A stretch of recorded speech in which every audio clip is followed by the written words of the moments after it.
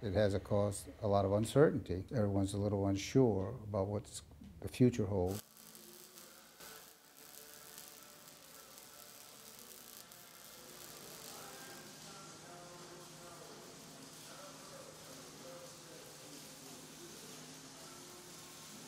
Yes, we've had to raise prices to keep up and to make our margins that we need to make.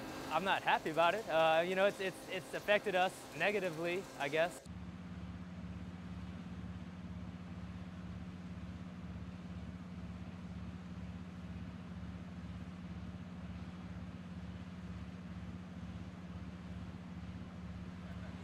When you have tariffs and the tariffs go into effect and people buy less grain, that's less tonnage. Less tonnage to us means less jobs. It's just that simple.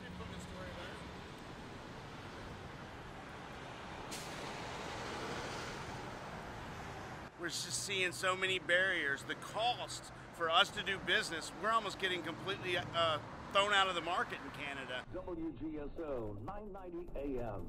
We have a lot of conservative businessmen and women down here in Louisiana. We voted heavily in favor of Trump as a community, and you see a lot of uneasiness in their facial expressions and in their discussions.